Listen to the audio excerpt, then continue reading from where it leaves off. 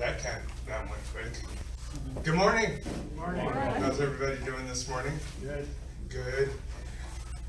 I don't know if y'all, well, those of you who've been coming, I don't know if y'all noticed when you walked in, but there's a new sign on the building. Makes it easier finding it. If you look out on the big sign out on the street, it's there too. We've been waiting for that. We are so thankful for the company that did that for us. They went through some trials getting it to us too, because their designer's husband had a stroke and they weren't sure if he was going to make it. So it is a really neat thing, and I found the switch to turn the lights on it, so we're all good to go. This morning we're going to kick off a new series. We just ended here a couple weeks ago the Truth Project, which was a focus on the family study that Tackett put together. And this one is Genesis history, which we're kicking off today with a sermon series, and then on Wednesday night we'll go deeper. We'll be doing the Bible study for that on Wednesday. Join us 7 o'clock right here. There's a short video, and then we get into discussion. So it's a great study, and it's going to go over 6 topics. And the first one is Genesis as a book of history. Now, I know when people hear the word history, they tend to go, I don't like history. Bear with me, it's actually really good. And then we're going to go through the first 7 days next week: man, life, and science, Adam, Eve, and the first sin, the global flood, and then the importance of history. And it's through this study and sermon series that we're going to be taking a fascinating look at biblical, historical, and scientific evidence for creation and the flood. There's a lot of controversy that runs in now about that. And through this study, we'll learn more from about a dozen scientists and scholars as they explore the world around us in light of Genesis. And Dr. Tackett, he's going to hike. He actually went to different places, and he hiked through canyons, he climbed mountains, he dove into the sea in exploration of 2 competing views and 1 compelling truth.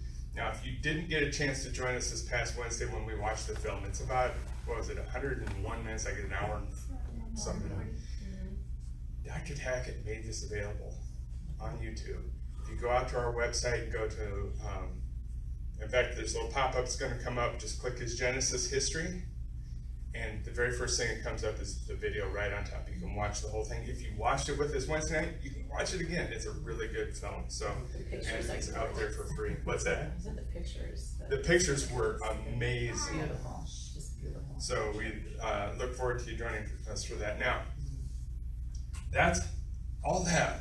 And then this coming weekend, we're already looking to next Saturday, we have our Orange Track racing. If you don't know what that is, we have remember that if you remember that orange Hot Wheels track, we have 4 lanes of it that runs from the door over there to almost to the windows over here, and we race heats, and it's just a great time. We have registration at 9:30 and racing at 10 o'clock.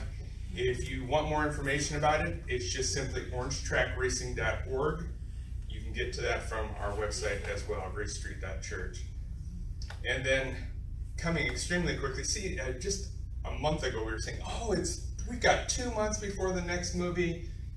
It's already like a month now. We're going to show the movie Tulsa. It's inspired by true events. This little girl's mom passes away, and she finds her dad, who really doesn't want to be a dad, and they form a bond in Christ that just can't be broken.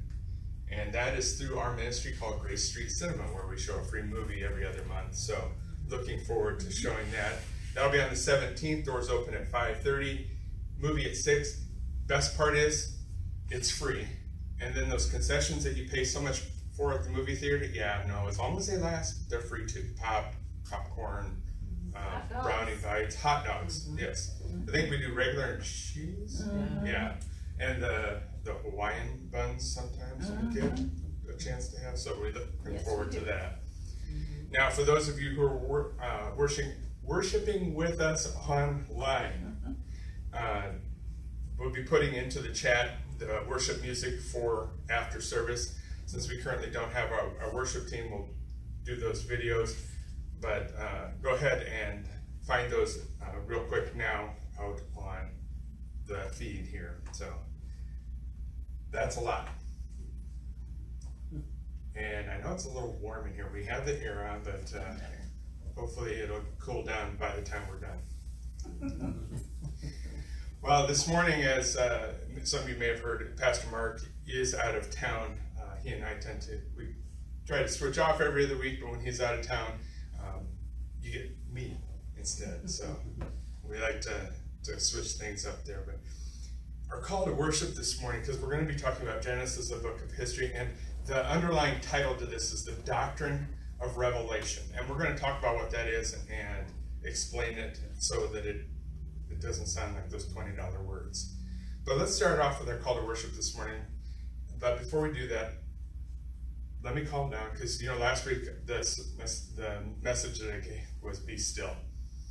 Psalm 46:10, be still and know that I am God. So I feel rushed. I just need to center. So Father, as we prepare to hear your word this morning, let us be still and know that you're God. Let us hear this message that you have provided, that is not of us, but it is all of you, that we can go through this series, and especially today as we kick it off with this message about Genesis as a book of history, that we can find out where we came from, and that as followers and believers in Christ, that there is no question as to whether or not Genesis is history.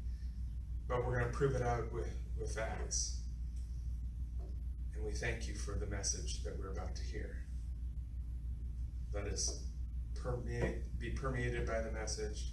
Let us be able to use it as we go out into the world and share the hope that we have through your Son, Jesus Christ, in salvation. In Jesus' name, amen. That word. Our call to worship this morning comes from Proverbs. Unfortunately, it's not my wife's favorite verses 5 and 6, but it's from 19 and 20. And this is from the New International Version, where it says, by wisdom the Lord laid the earth's foundations. By understanding he set the heavens in place.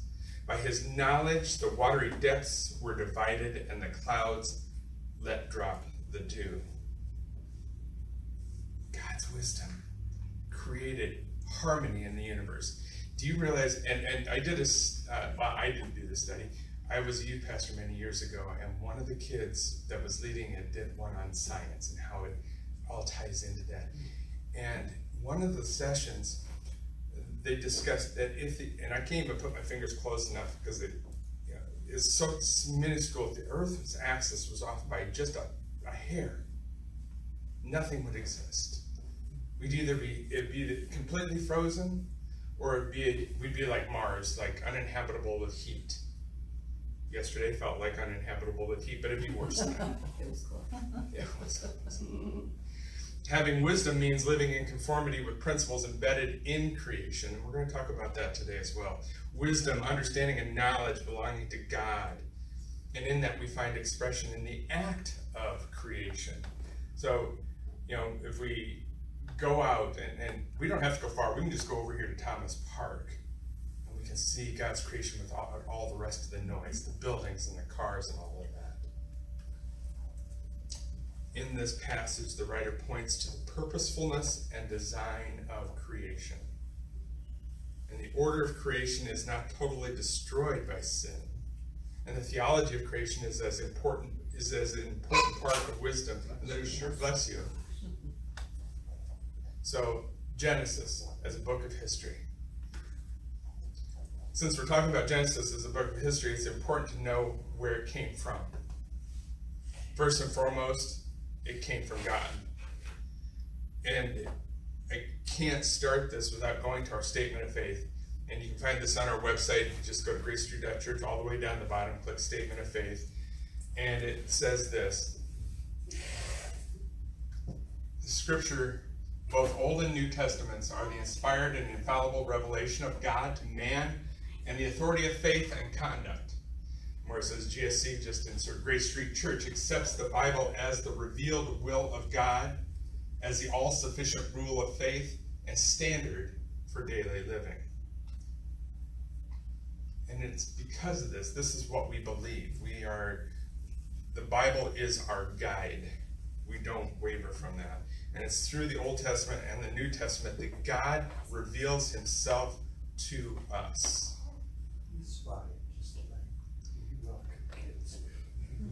Let him have fun. It's okay. It's all good. Oh, absolutely.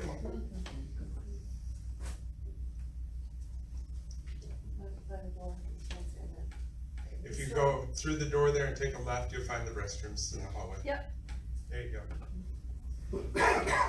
We are informal here. It's all good.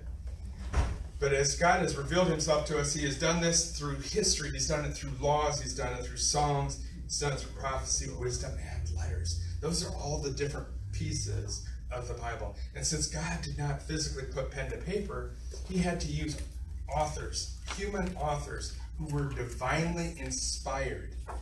And while we know who some of those writers are, not every book's author is known. First book that pops into my head is Hebrews. We don't know the writer.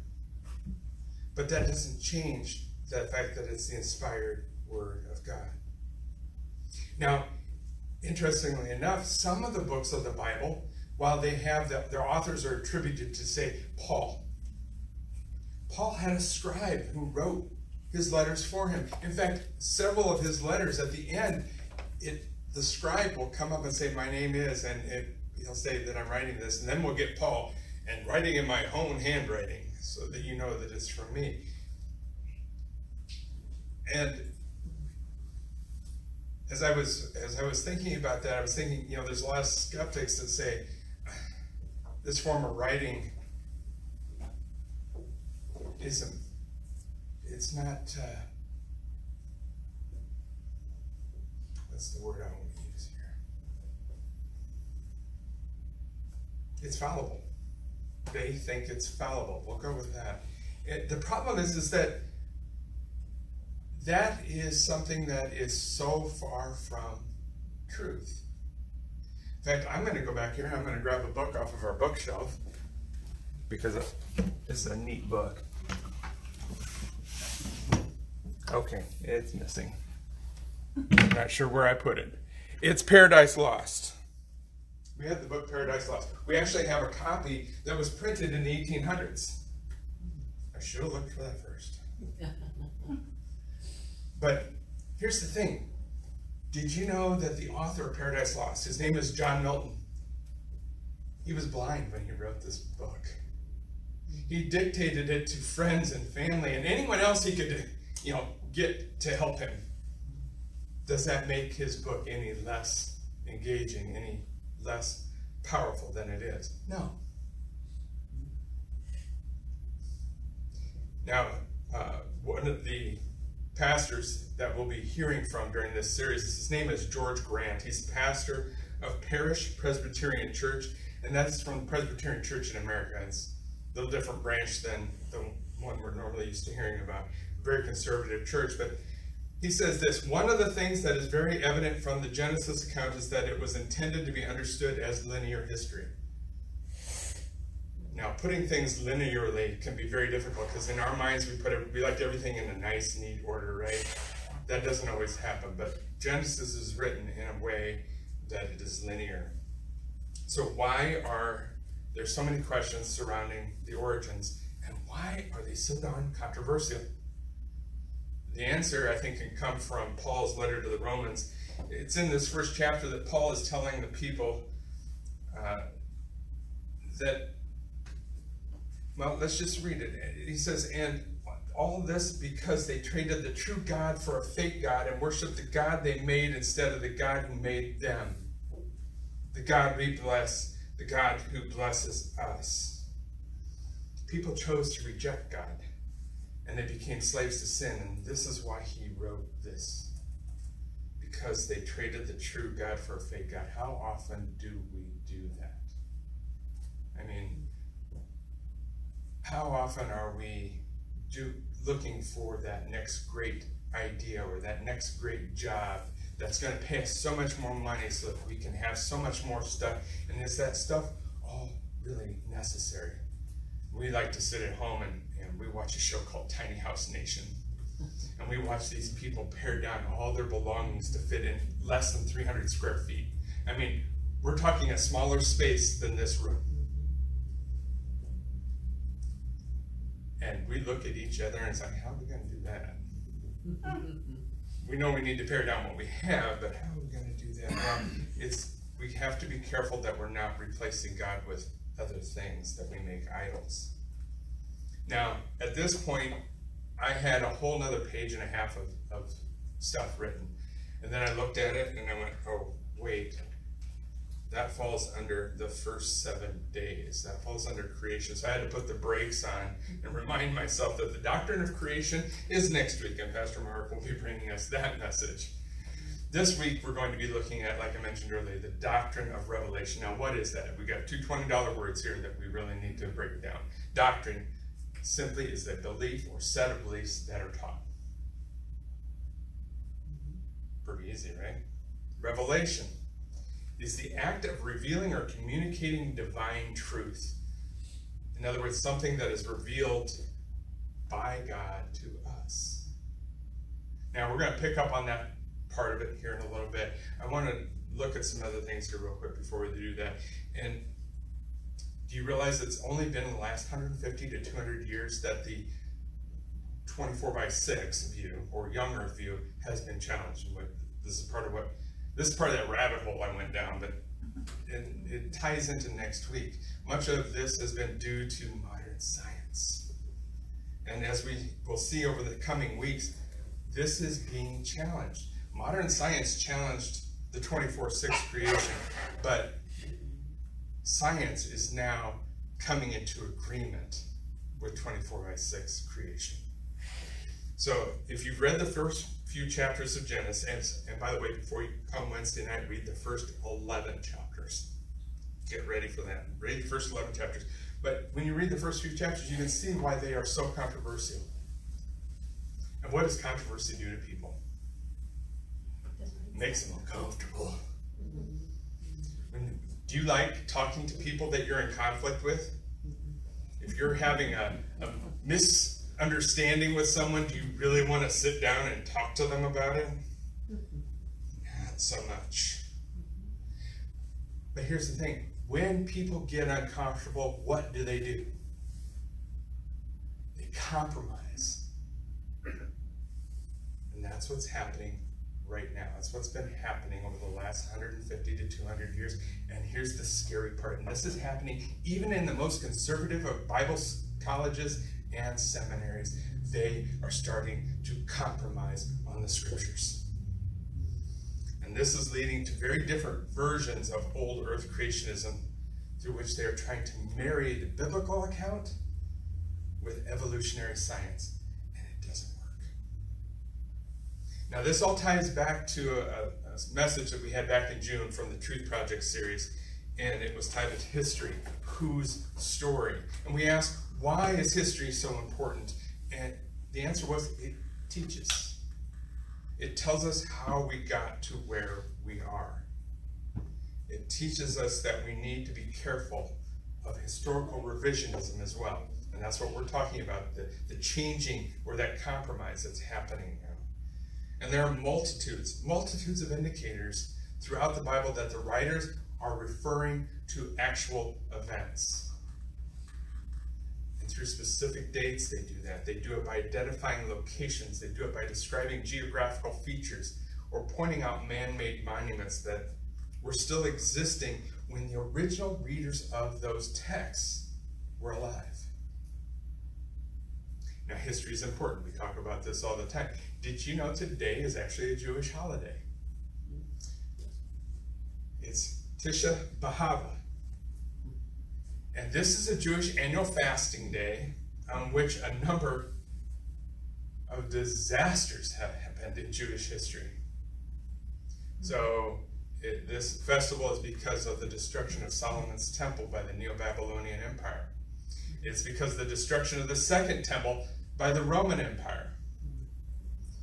It marks the end of 3 weeks between dire straits and is regarded as the saddest day on the Jewish calendar.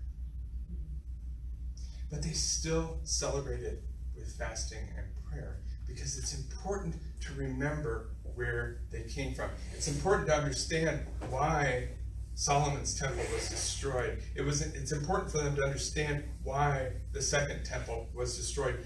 What led to those events and how can they learn from them? God left us this historical record so we would remember. That's why we have the scriptures. Now, I don't know about you all, but we have on our phones, our Amazon and Google both back up our photos.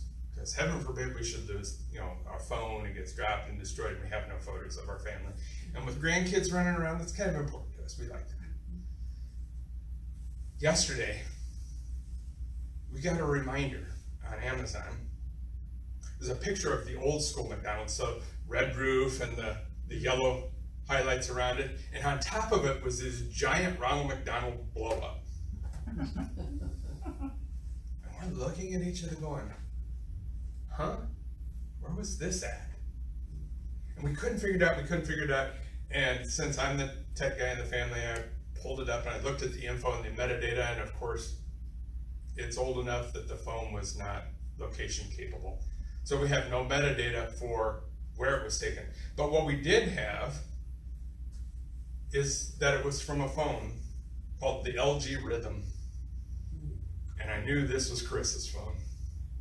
And that was a basic phone that they call it a candy bar. It stood like this, had a little ring in it that would light up when it got calls, and you slid it up to get to the keyboard. So I knew it was Chris's, so Diane took the picture and she sent it to Chris, and she's like, I have no idea. That was 13 years ago. But here's the thing, we can look back at history and understand because we have it written, we have it documented. It's more than just a photograph that may or may not jog that memory. Now, history can be looked at in one of two ways. History can refer to the written record of people and events in time. So think the book of Kings as the history of Israel. The second way that we can look at it, and this is the way we're going to be looking at history throughout the course of this series and the Bible study, is that history can be used in a more comprehensive sense to refer to actual people and events themselves. So think David's flight from Saul after Saul's spirit changed. And I can just see Saul sitting in the room, taking his spear and throwing it, hurling it at David, David ducking and going into the wall. And at that point, David knew at some point he was going to have to flee. So as we look at the scriptures, God's revealing actual people, bless you, and events. Now, skeptics would have you believe that these are all fairy tales. And I'm going to challenge anyone who believes that. It's through these people and events in the Bible that God reveals himself to us. So let's jump back to that doctrine of revelation. So just to recap, belief or set of beliefs that are taught, God revealing himself through his divine truth. This communication was done both verbally and written. So today you're getting a verbal communication from God. I want you to go home and I want you to read Genesis, bless you, 1 through 11 to get ready for the sermon. So the written portion of it. So here's the thing though. Before the scriptures were written, they were passed from generation to generation verbally. Now, the first question everybody's asking this, won't it get distorted? Isn't this like the telephone? Did y'all play the telephone game when you were little? You start with something and you tell it to the next person, you go all the way around. And by the time it got back to you, it had nothing to do with what you initially said. And I think I told you all, when I was a youth pastor, I put a spin on that. Every other person had to draw it. They couldn't. So when they drew the picture, they could only show the picture to the next person, who then verbally told the next person. And it was even worse. But here's the thing. For those who were entrusted on passing on this history, they employed several different strategies. They committed the scriptures to song. And they used mnemonics. So mnemonics are, I think of Roy G. Biv. That's how I remember the order of the colors in the rainbow. Red, orange, yellow, green, blue, indigo, violet. So they used mnemonics, things of that nature to try and remember, or not to try, but to remember. And here's the thing, they spent their lives doing this. That was their sole job. Now, once the scriptures began to be written, the scribes took great care to make sure there were no mistakes, working upwards of maybe 60 or more hours a week. Now, in their time, they didn't have whiteout. I could have used some off-white beige whiteout yesterday. You see, yesterday I was writing my daughter and her husband's anniversary card. Together is spelled T-O-G-E-H-T-E-R, not T-O-G-H-E-T-H-E-R. No whiteout. I wasn't going to scribble it and make it look worse, so I just told her about it. It's like, yeah, your dad's fallible. But here's the thing. If they made a mistake when they were writing the scriptures, the whole thing got lost. And they started from scratch. Now, in 1631, King Charles I ordered 1,000 Bibles. Now, this is early on. There's a printer named Robert Baker, and he prints these 1,000 Bibles for him. And it's not until they are delivered that they notice a mistake in Exodus 20, verse 14. One small letter with 3 words is missing. Do you see which one it is? Not. It should say, thou shalt not commit adultery. These 1,000 books went out like that. They became known as the Wicked Bible. And to say the king was not amused would be an understatement, and he ordered all of them destroyed. Here's the thing. Not all of them got destroyed. There are 11 still in existence, and they are worth somewhere between $50,000 and $100,000 a piece. Now, we all know that's an error. Other errors have been made. Here's the thing, though. The errors that are made are not translational or theological. Now, skeptics are going to grab onto this, and they're going to trumpet the fact that the Bible's not reliable. Thing is, there's so much information available proving the Bible is true that it's overwhelming.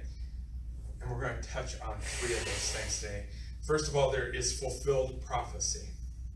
The people use all sorts of things to try to predict the future. Non-believers, that is. They try to use horoscopes. They use psychics. I've even seen people try to use that magic 8-ball. Oh, is it going to work out? This is all unreliable, it's all very vague, and it's just plain wrong. Biblical prophecy is not.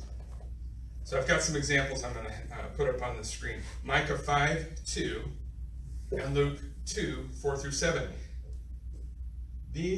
Micah is the prophecy, Luke is the fulfillment. Jesus will be born in Bethlehem.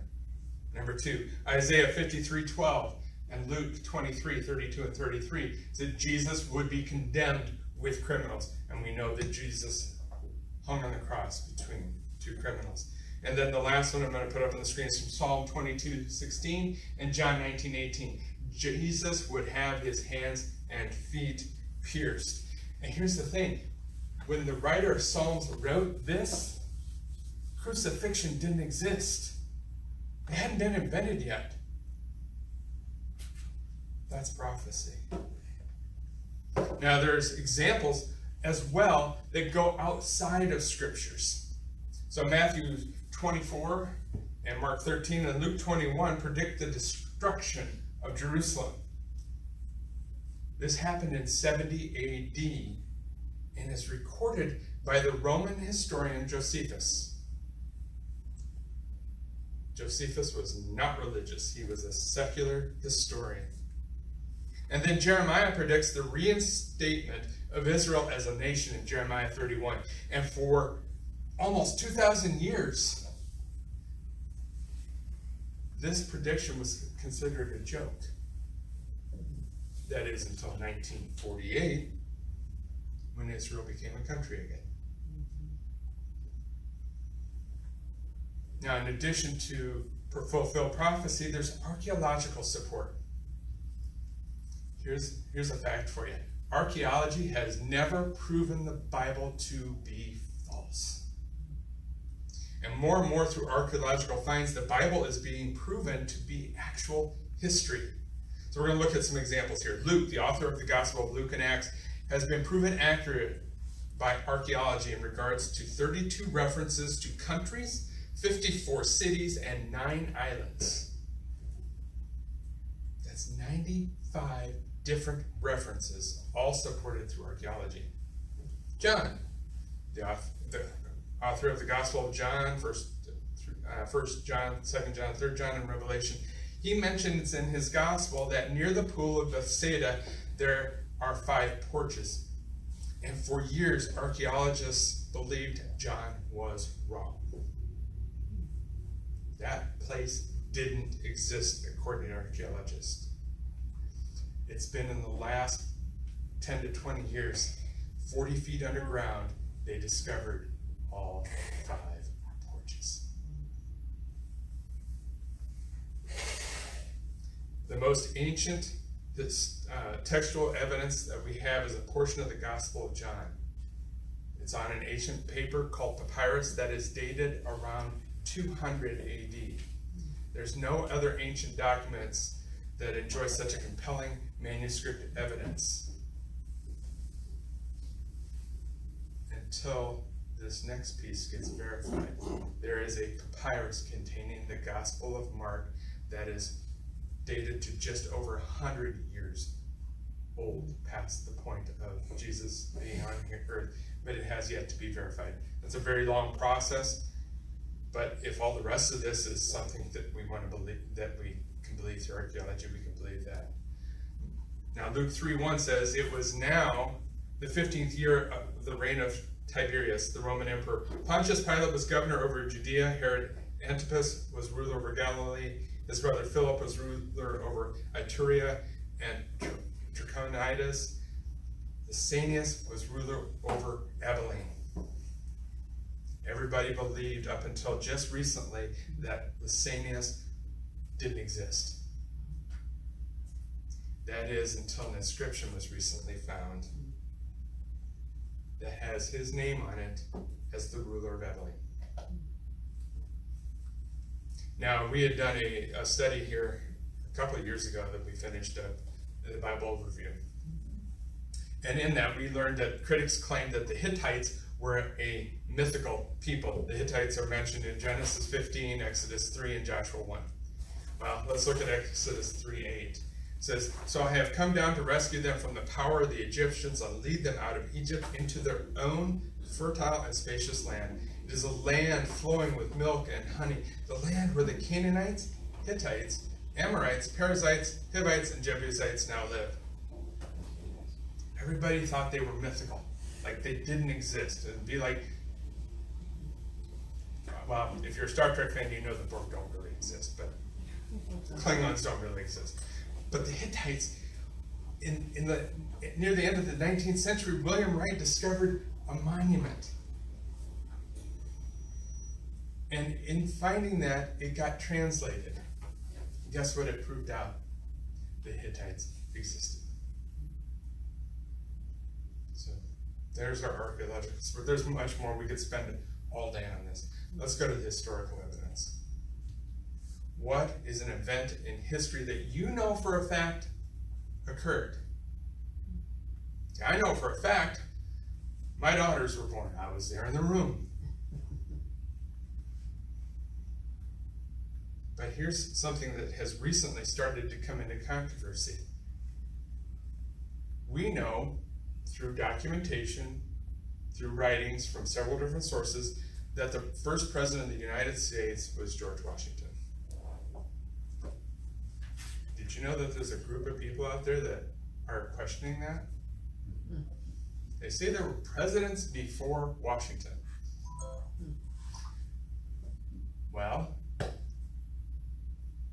Yes, but no. So let me explain that.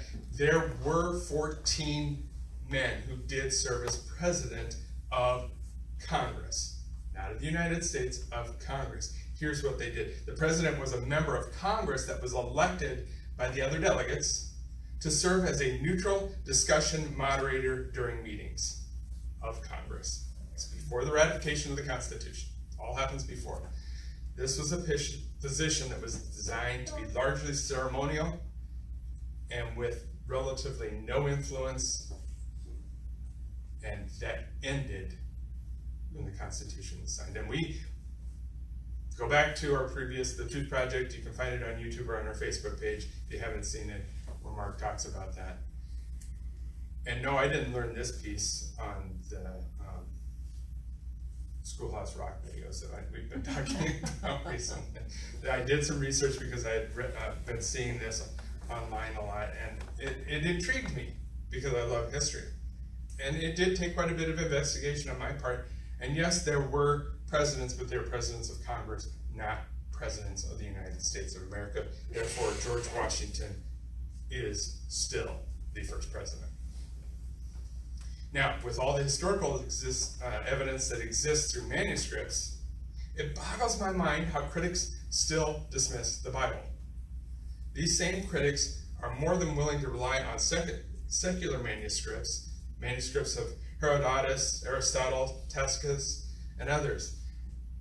And here's a chart, and so we see, here's these authors, here's the dates that they were written.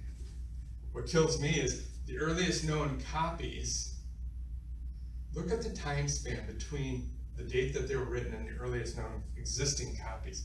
1,300 years, 1,400 years, 1,000 years, nothing less than 750 years.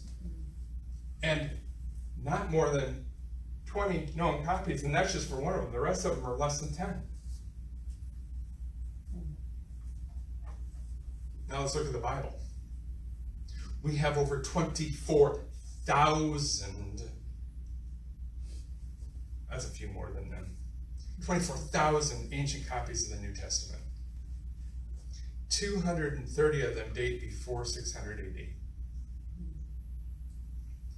Most of them are written within 100 years or 200 years of the actual events.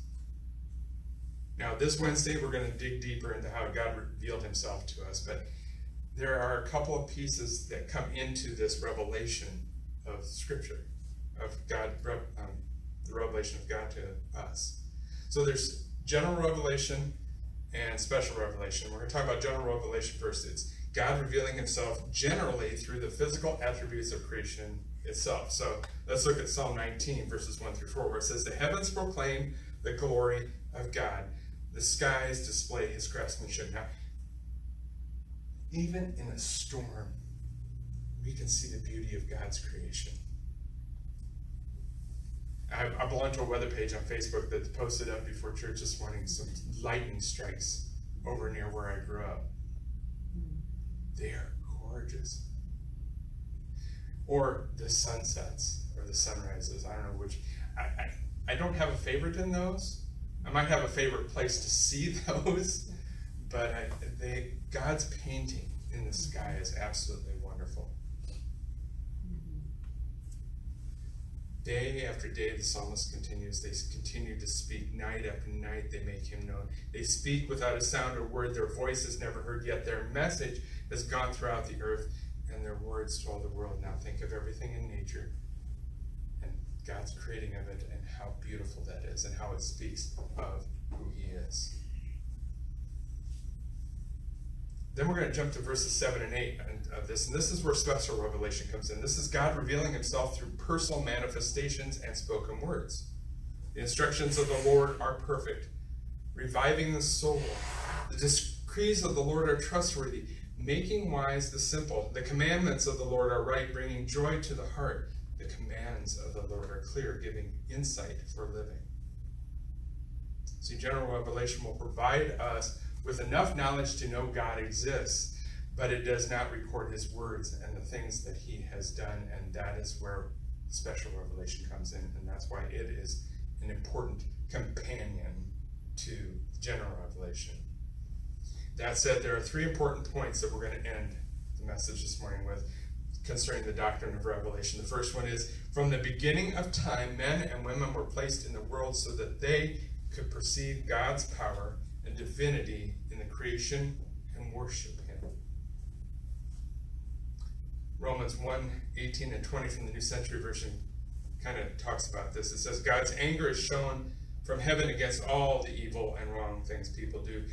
By their own evil lives, they hide the truth. God shows his anger because some knowledge of him has been made clear to them. Yes, God has shown himself to them. There are things about him that people cannot see, his eternal power and all the things that make him God. But since the beginning of the world, those things have been easy to understand by what God has made. So people have no excuse for the bad things they do. Secondly, God spoke to select men who accurately recorded his words and actions as well as the events surrounding them. Exodus 24:3 and 4 says, Then Moses went down to the people and repeated all the instructions and regulations the Lord had given him. And this part, the Israelites would go on to forget. All the people answered with one voice, We will do everything the Lord has commanded. And then in verse 4, it goes on to tell us that Moses carefully wrote down the instructions. In Numbers 33:1 and 2, it says, These are the stages of the people of Israel when they went out of the land of Egypt by their companies under leadership of Moses and Aaron. Moses wrote down their starting places, stage by stage, by command of the Lord, and these are the stages according to their starting places. So each of them knew when they were to get up and leave. Each tribe knew where they were to be, what they were to carry, what they were to do. So they got up in an orderly fashion and they moved to the next place that God had directed them to.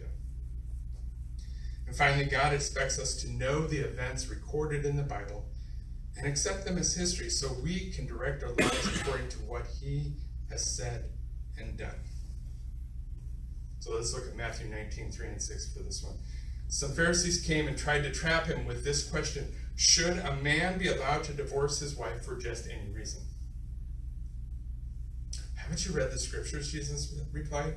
They record that from the beginning God made them male and female. And he said, this explains why a man leaves his father and mother and is joined to his wife, and the two are united into one. Since they are no longer two but one, let no one split apart what God has joined together. I was putting this in here, I totally forgot at that time that tomorrow would be Marissa and Gabe's second anniversary. Two people brought together. God put them together. Let no one split them apart. The doctrine of revelation is the foundation of how we know who God is and what he has done.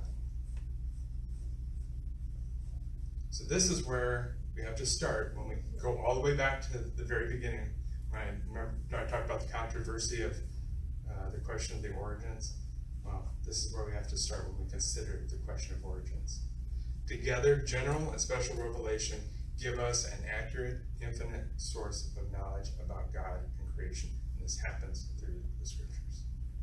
Father God, as we close out our message this morning, Father, we just thank you that you have revealed yourself to us through the scriptures, that you give us your word, your inspired word, that throughout the ages, Father, your word has never changed. While there are different translations out there, Father, the message is still the same. It's my prayer, Father, that although people come to a worship service on a Sunday, or they may go to a Bible study throughout the week, that they spend time in the scriptures on a daily basis, learning who you are, seeing you revealed for themselves through the scriptures. Father, we just thank you and we praise you, and we give all honor and glory to you through your Son, Jesus Christ. Amen.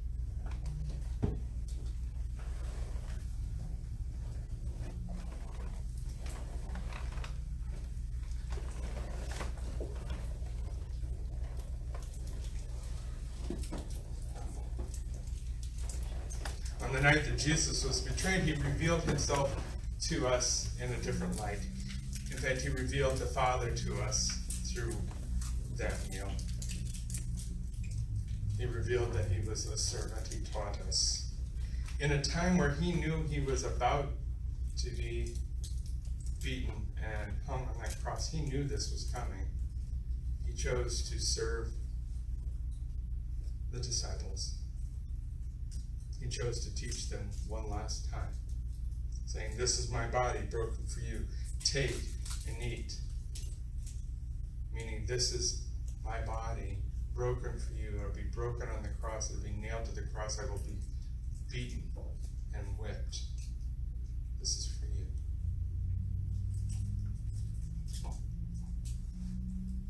Later in the meal, towards the end, he took a cup, filling it, said, "This is the cup of the new covenant, my blood poured out for your sin. Take and drink." And we're told in Scripture that each time we do this, we're to do so until Jesus returns. He also tells us that he will not partake of this meal again until he returns. So each Sunday as we come together, we celebrate this meal. We look forward to partaking this meal with him when he returns. Bless you. The body of Christ broken for you. Take and eat. And the blood of Christ shed for you. Take and drink.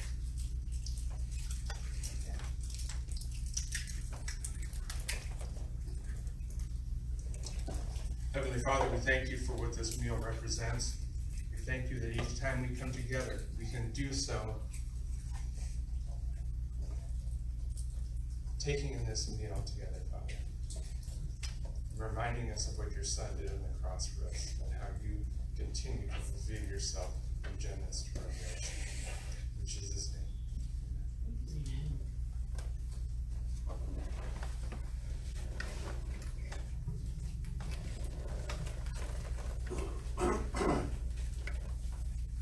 Good morning, everyone. Good morning. It's nice to see everyone here. And I do prayers for the people. So if anybody would like to ask for prayer, just raise your hand and I will put you in prayer list. Yes, Dennis. My sister Kim in St. Louis had another episode and is back in the hospital. Oh, no. She just, the facility she's in, she didn't know why she was there, where she was. Oh. And so they called 911 and evidently she had a pretty serious seizure in the ER, but they don't know what's going on yet. Okay. I'm sorry to hear that. I heard in prayer list. Anybody else this morning? Yes. I have a friend with cancer Oh, going through a rough time right now. what is her name? Kim. Denise Dunn's not with us this morning. He has Meniere's disease, which causes him to have vertigo, and he woke up this morning. He was talking about potentially going to the ER today, so. Okay. Okay. And travel. Travel. Yeah. Yep, we got that down. It's all the time. Okay, well, I'm gonna start this morning. One more. Oh, you do? I'm sorry. I've actually got quite a list. So, Oh.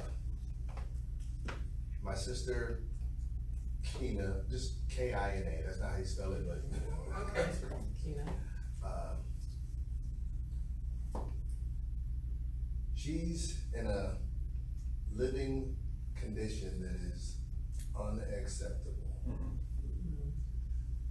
We've talked to her several times about doing something about it, and I'm just hoping that something will happen in her life to make her make this change, because it's not just her, it's the people in her house, it's her granddaughter, it's her sister.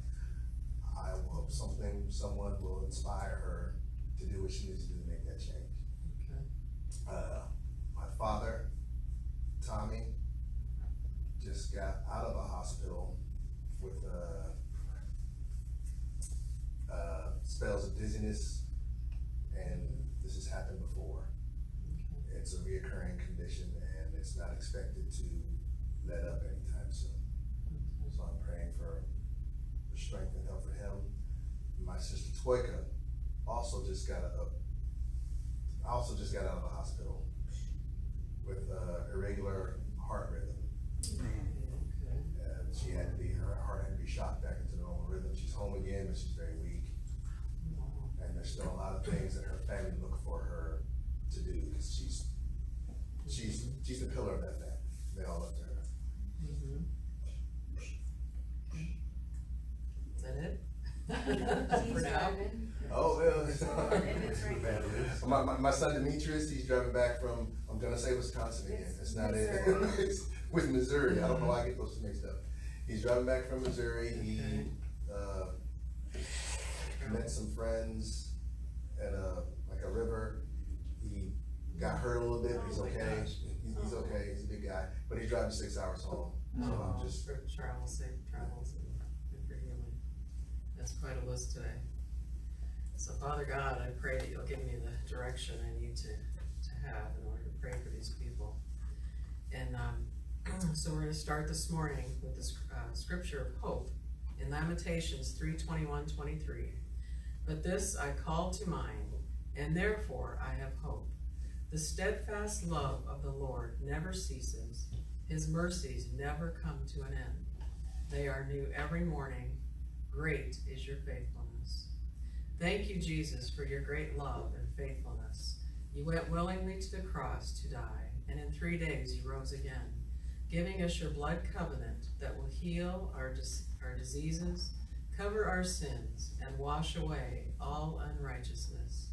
You give us hope for each new day. Thank you, Jesus, that you walk with us through the storms in our lives.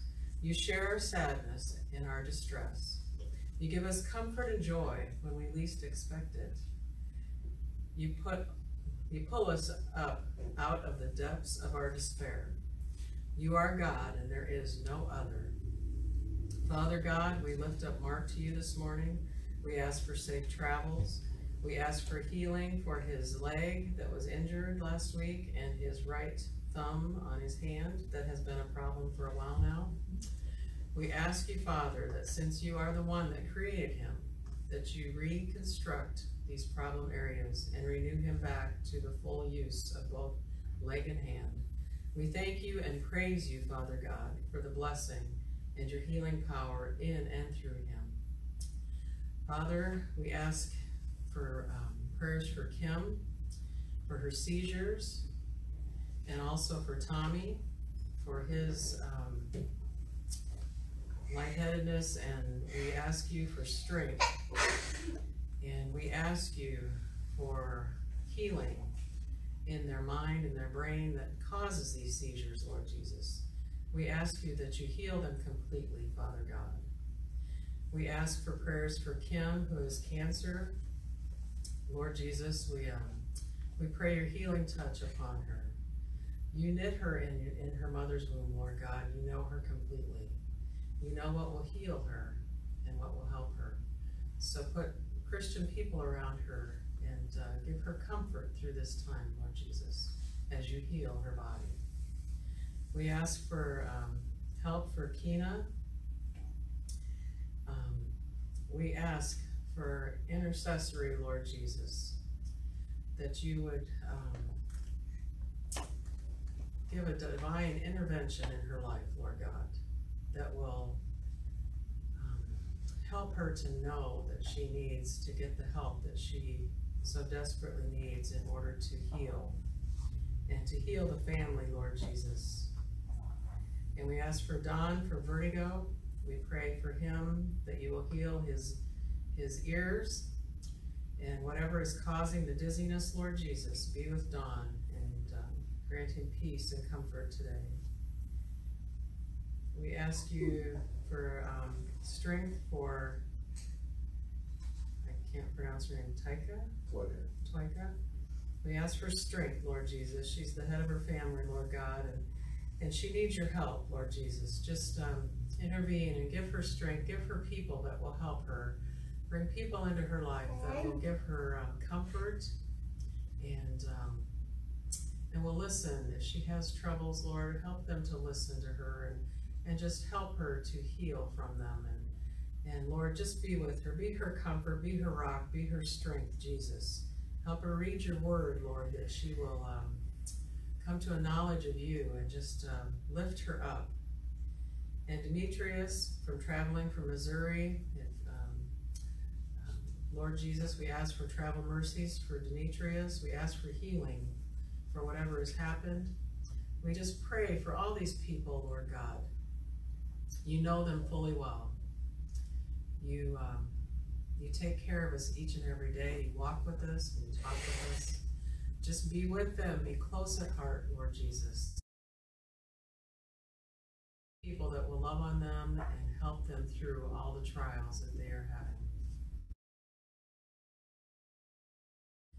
And Father God, we are living in a time of lawlessness, hopelessness, and fear. People have forgotten who you are. You are our Creator, our great physician and comforter in all things. Please help our country to repent and renew a steadfast spirit within us. Let the Christian people throughout rise up and boldly proclaim the word of the Lord. Open people's ears that they will hear and believe in the one and only God, the Father of Abraham, Isaac, and Jacob. Please renew our spirits, renew our land, renew the heart of this nation to be one nation under God. Thank you, Jesus, for who you are, the powerful, almighty God, the great I am. In Jesus' holy name, amen. Amen.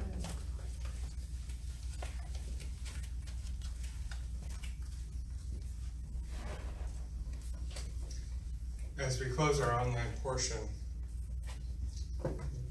I send you out with this benediction that comes from 2 Peter chapter 3. Therefore, dear friends, since you already know this, be on your guard, so that you may not be carried away by the error of lawless men and fall from your secure position, but grow in the grace and knowledge of our Lord and Savior Jesus Christ. To him be the glory both now and forever.